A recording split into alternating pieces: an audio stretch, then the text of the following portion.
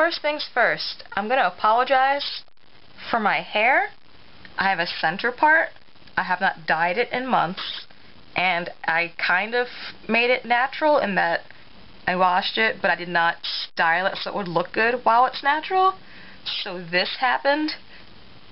Yeah, I'm gonna color it later, don't worry. It's gonna look better, I promise, the next review. Today I'm reviewing a pair of lenses that were very kindly sponsored by loveshoppingholics.com. They were called shoppingholics.com, but we liked them so much they became Love Shopping Holics. Actually, I don't know why they changed the name, but they are Love Shopping Holics now.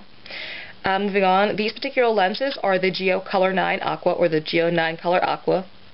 The model name is the AN-49, Geo AN-49. And there is a blue in this series, by the way, so be careful you don't order the blue if you want the aqua. The blue are not as bright or opaque, or rather vibrant. These are sometimes called the aqua blue, though, so just make sure there's aqua in the name title somewhere. For color/design, by the way, 10 out of 10. They're fantastic and bright beyond belief. They look almost like a special effects lens to me sometimes. They're one of the brightest blue lenses that I've seen or tried, so definitely I love these to death. Moving on to enlargement, these are 14.2 millimeters, which is the smallest diameter that Geo now makes. 14.0 was their smallest diameter, now it's 14.2, so the series that were 14.0 are now 14.2. Speaking of these in particular, these enlarge not that well, or at all, so 6.5 out of 10.